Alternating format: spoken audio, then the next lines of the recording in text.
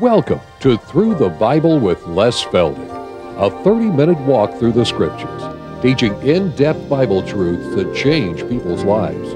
Now, here's your host, Les Feldick. Okay, all right, program number 4, and then we can be heading out of here. All right, again, we always like to emphasize to our television audience that we're just a simple Bible study. I'm not trying to build an empire. I said a few programs back, I have no intentions of building a college or anything like that. We just want to teach people how to study the Word of God on your own. And I think we're making some headway. I really do. Not I, but the Lord is masterminding the whole thing.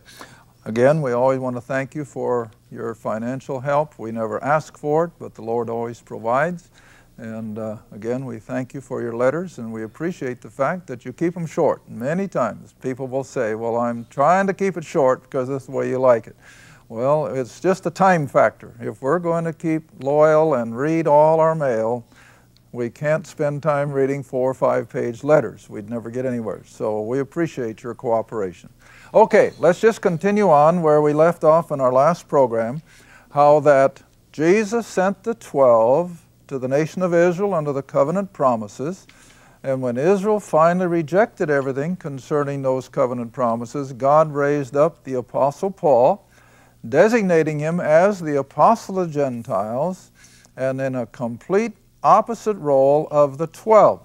Now, of course, the 12 were so steeped in Judaism, and even the term of proselytizing, some Gentiles, but you know, I always take away any emphasis on proselytes because of what the Lord said himself concerning proselytes. He says to the Pharisees, you can pass sea and land to make one proselyte, but when he is made, he is 3 times more the child of hell than you are. And what does that tell you? Proselytes were not any better off than the unsaved or lost Jew. So I don't put much on proselytes.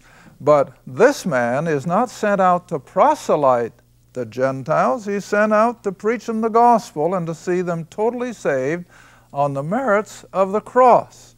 Now, Peter, James, and John, of course, haven't quite accepted that. And I guess in order to clarify, before we go back to Galatians, where we ended in our last program, let's just stop at Acts chapter 15. Many of you know what it says, but many of you may not have. Acts 15, because this is the parallel with Galatians 2. This is Luke's account of the Jerusalem council, as Paul's account is in Galatians 2. But Acts makes it more clear what the problem really was. So let's look at it a minute before we go back to Galatians. Acts chapter 15, we'll start at verse 1. Acts 15, verse 1. Now certain men came down from Judea, which is Jerusalem, and they taught the brethren, that is, Paul's Gentile converts. We have to keep the language straight here. They taught Paul's Gentile converts, and they said, except or unless you be circumcised after the manner of Moses, you cannot be saved. Now you want to remember that the Jerusalem church is ruled by the 12. And so these emissaries from Jerusalem could not have done what they were doing without at least the 12's permission. I'm not going to lay the blame on them that they commanded them to do this, but they permitted it. All right, now read on. Verse 2. When therefore Paul and Barnabas had no small dissension and disputation with him, they determined that Paul and Barnabas and certain others of them should go up to Jerusalem unto what group of men? The apostles. See, I'm not reading anything in here that isn't here. The apostles were the key players. And like I said in the last program, if you want to get something done, go to the top. And that's exactly what Paul and Barnabas are going to do. They're going to confront the 12 in Jerusalem over this matter of their emissaries coming in behind Paul and saying, you can't be saved by Paul's gospel alone. You have to practice circumcision and keep the law. Sound familiar? Well, maybe not the same items, but It's still, oh, you can't be saved by faith alone. In fact, one of the speakers who I suppose was in direct opposition to what I had said over in Greece said, James says that you cannot be saved by faith alone. It's works and faith. Well, you know, it's pretty hard for me to sit still when I hear stuff like that. But anyway, that's what we're up against. But it's always been this way. Way back here at the beginning of Paul's ministry, they are already telling his converts, Paul's gospel alone isn't enough. You have to practice circumcision and keep the law. Now you say, well, that's just in one verse. All right, read on. Verse 3. And being brought on their way by the church, that is the Antioch church, up there in Syria.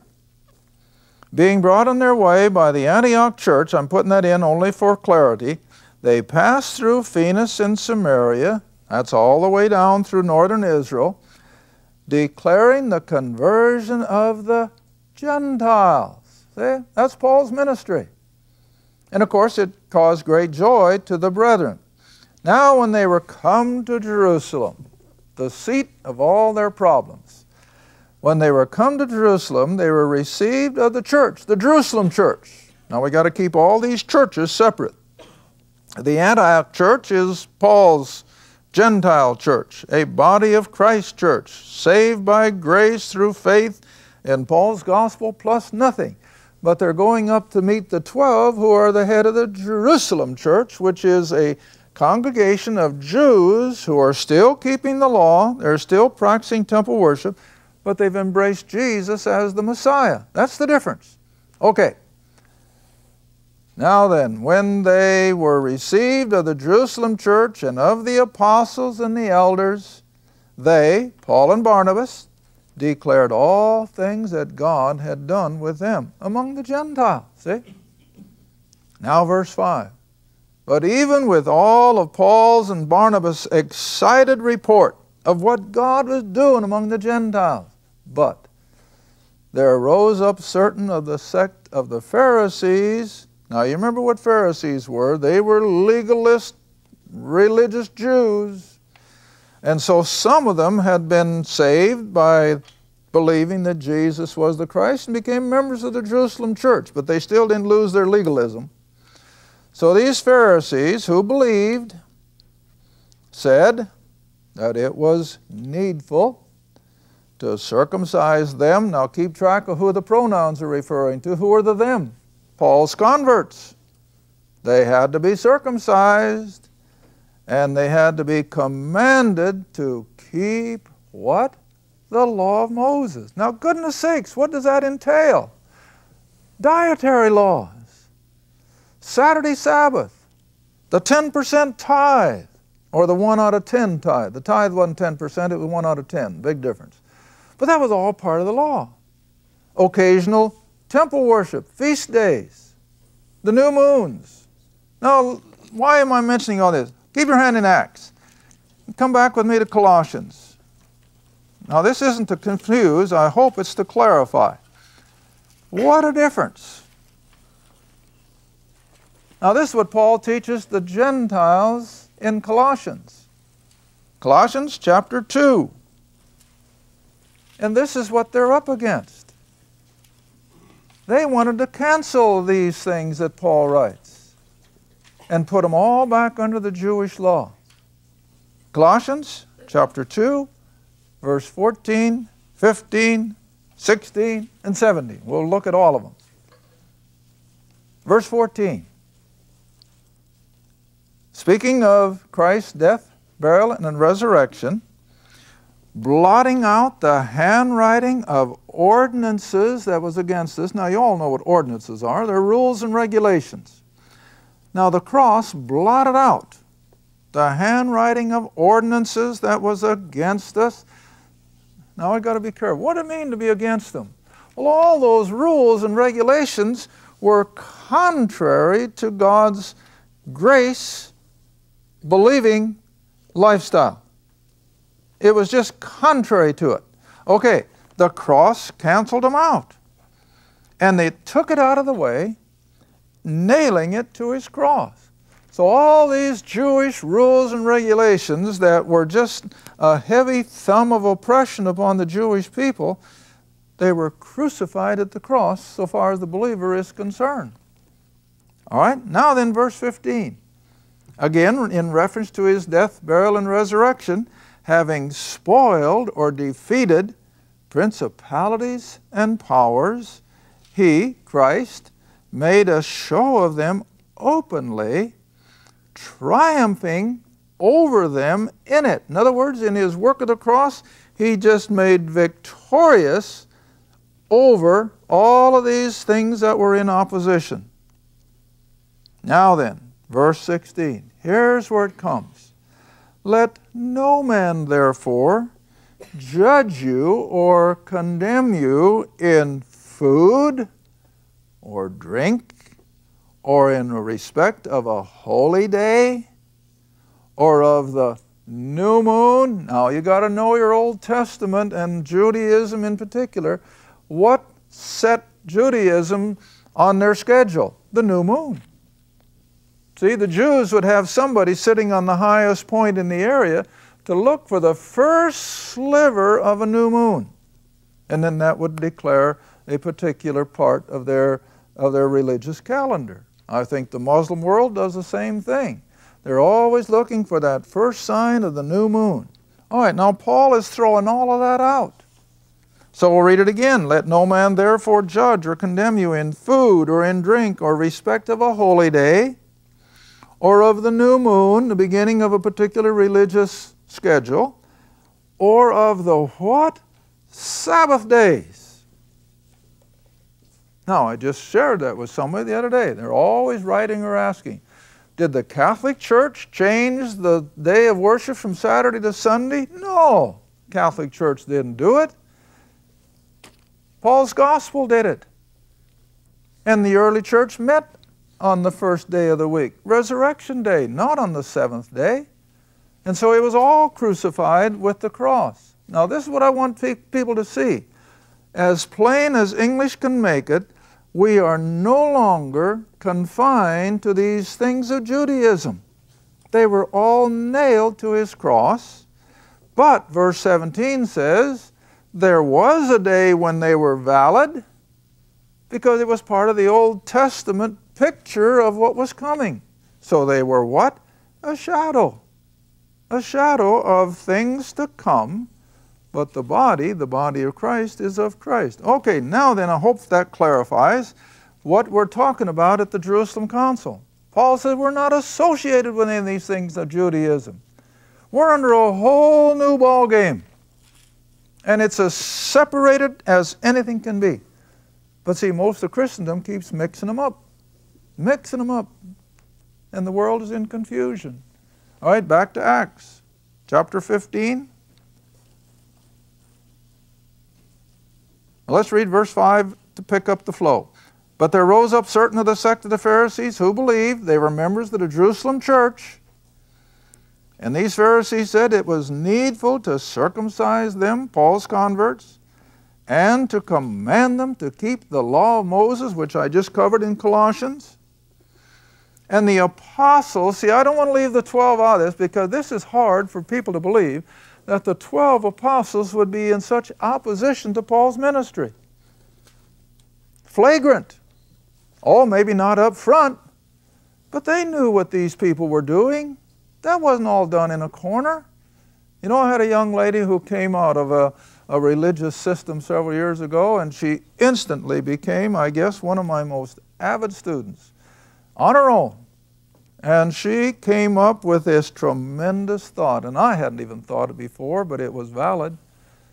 She said, Les, didn't the 12 come awful close to the anathema of Galatians 1, 6 through 9? I'd never thought of it before. Yeah, they came close. They didn't go all the way, I'm sure. They're going to be in glory. You know what I'm talking about? No. Come back to Galatians again, because this is interesting. This is interesting. Even though they weren't doing it directly, they were involved, or Paul wouldn't have wanted to meet with them. But I'm sure they stopped short of it, don't worry. But there's a lot of others that haven't. Galatians 1, 6 through 9. I quote these verses constantly to people, and especially to pastors and Bible teachers. Be careful, because the moment you add something to Paul's gospel, you're under the anathema of God. And this is what she was questioning. Did the 12 get close to this? Yeah, I think they were close, but they didn't get trapped in it. All right, here we go. Galatians 1, verse 6. Where Paul writes to his Galatian believers now, under this same set of circumstances that we're dealing in Acts, I marvel that you are so soon removed from him who called you into the grace of Christ unto another gospel, which is not another.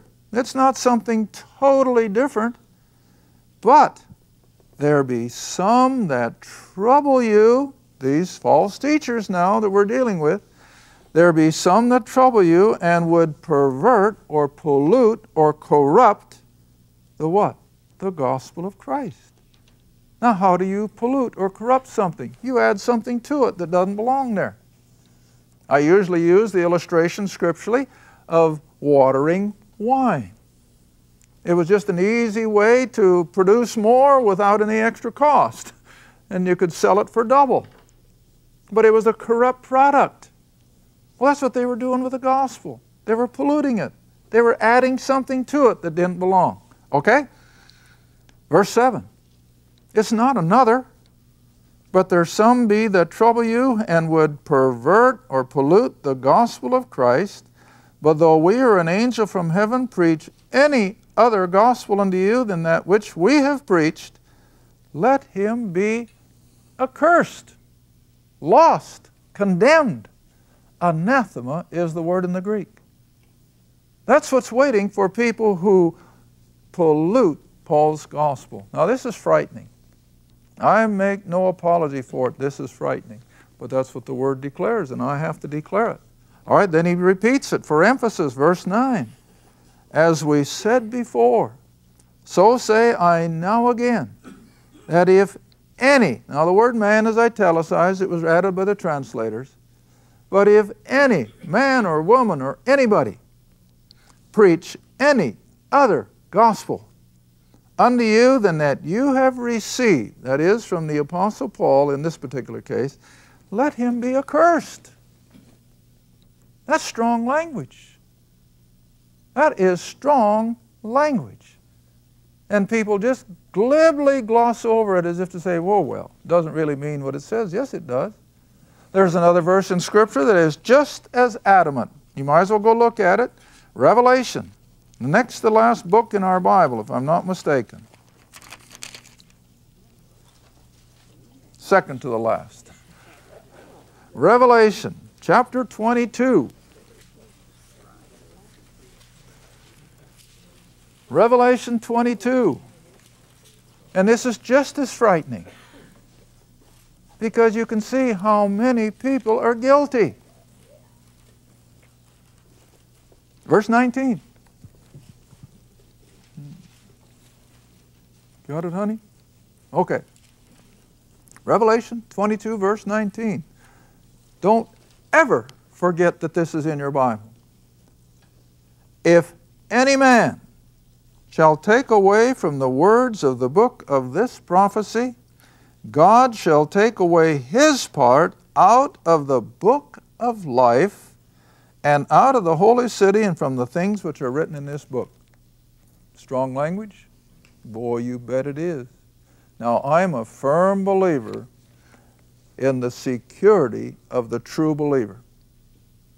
Now, you know I teach it constantly. Paul says there is nothing that can separate us from the life of Christ. Neither death, nor life, nor power, principalities, nor things in heaven, nor things in earth. Nothing can separate us from the love of God, except evidently this. Because this is speaking of people whose names are in the book of life and they'll be taken out. And I'm not the judge, God is, but the Word declares it. Well, Paul says the same thing in Galatians. And I think this applies to preachers and teachers who are saved, but they blatantly add to the gospel and they come under the anathema of God. Are they still under the security believer? I don't know. But I would be awfully prone to think so. And consequently, you don't know how I sweat over staying true to the Scriptures without adding to or subtracting from, because I'm just as aware as anybody that this is anathema when you pollute or pervert the Word of God. All right, in the few minutes we have left, come back to Acts chapter 15, because this is what we have to see so clearly in our mind, that here is one of these rightly dividing points. Jesus told the 12, go not to a Gentile. To this apostle he says, you go to the Gentile. And in order to not have it mixed, he kept Paul from having anything to do with the 12 until he had to meet with them to settle a problem. Not to share their theology, but to settle a problem. Big difference. Okay, verse 7. So when there had been much disputing, arguing, yes, they argued over this. And the 12 keep saying, Paul, you can't give these people this kind of a gospel. You have to demand circumcision and keeping the law. And Paul comes back and says, no way will I give in. All right, so after all, who knows, half a day or more, finally Peter rose up. Now, if language means anything, I think Peter was kind of out of the whole thing. I think he was just on the sidelines listening to all the hubbub. And finally God activates him and says, Peter, don't you remember what happened over at the house of Cornelius? Don't you remember seeing Gentiles saved without circumcision, without law keeping? Don't you remember that, Peter? And so Peter wakes up. And he rises up, or he stands up, and he said, men and brethren, you know how a good while ago. Now here is a point I like to make to just show how clearly the Scripture reminds us that Peter never went beyond the house of Cornelius to a Gentile. He went right back to Jerusalem and picked up where he'd left off, got condemned for doing what he did, but he never made another move to go to the Gentile world. Not a one. But 12 years later, now this is why I maintain that the whole Cornelius event was to come to Paul's defense. Oh yes, God was interested in those Roman centurion and his soldiers, but the primary reason was to get Peter ready for this day at the Jerusalem Council. Right here, Peter comes to his senses. And he says, now wait a minute. Wait a minute. A long time ago, 12 years, that's a long time in anybody's thinking. 12 years ago, God made choice among us, that is among the Jews, the 12 in particular, that the Gentiles by my mouth, the house of Cornelius, that the Gentiles by my mouth should hear the word of the gospel and believe. Now we haven't got time to go back, but if you remember the account of Peter preaching the house of Cornelius, compared to how he preached to Israel in Acts chapter 2, the process was repent, be baptized, have the remission of sins, and be filled with the Holy Spirit. That was the process, in that order. But in the house of Cornelius, it was reversed. While he's yet preaching, the Holy Spirit fell on those believing Romans. And then Peter says, what hinders us from baptism? Completely reversed. Why? Because now we're introducing the Gentile to a whole new system of salvation. Not through repentance and baptism and so forth, but by believing, because that's what Peter recognizes here. They heard the gospel. Now it wasn't Paul's gospel yet. We got to clarify that. That hadn't been revealed yet, but that God can save them any way He wants to. And in this case, they believed Peter's gospel that Jesus of Nazareth was the Christ. And when they believed it, the Holy Spirit fell on them, and they were designated in Peter's sight as believers. Okay, all to come to Paul's defense.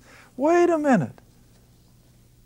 I recognize that when I was in the house of Cornelius, They didn't do all the things that Judaism demanded. We didn't circumcise Cornelius and his household. They didn't agree to come under the Judaism law. So now he says, God's doing something different. Logic tells me that. All right, our time is just about gone. Verse 8, and God, who knoweth the hearts. You know, a lot of times I get questions, phone calls and letters. And you know what my favorite answer a lot of times is? Let God answer that. I can't. That's God's prerogative. He's the sovereign one. He is once in a while going to do things that maybe we can't figure out. He's sovereign. And Peter is saying the same thing. Who am I to argue with how God is operating? He is seeing fit to save Gentiles by Paul's gospel alone, without law-keeping and circumcision. All right, now let's read on in the minute we have left. And so, verse 8, and God who knoweth the hearts. See? What does that mean? You and I cannot look at somebody and determine whether or not they're truly saved. We cannot, because we can't look on the heart, whatever you call heart. It's that invisible part of us. But God can. And so Peter is using that as whatever you want to call it, a cop-out or an excuse or whatever. He said, look, I can't look on the heart, but God does. All right? And he bare them witness. That is, his Roman soldiers in the house of Cornelius. He bare them witness, giving them the Holy Spirit, even as he did in us. Well, see, it took that to convince Peter that God was doing something totally contrary to what he had always been told. He would save Gentiles. Now, you see, it's hard for us to recognize the Jewish mentality concerning Gentiles. They just couldn't accept the fact that the God of Abraham would forgive and save those pagan, immoral Gentiles. And they were. If you know anything about ancient history, they had no morality. They were worse than animals many times. I was reading, while I was recovering from my hip surgery, I was reading history again. Went back to Alexander the Great. Constantly sacrificing animals after animals to his pagan gods and goddesses. And then when he was ready to go into battle, he would just multiply it 10 times over, see? And that's what the Apostle Paul was constantly up against.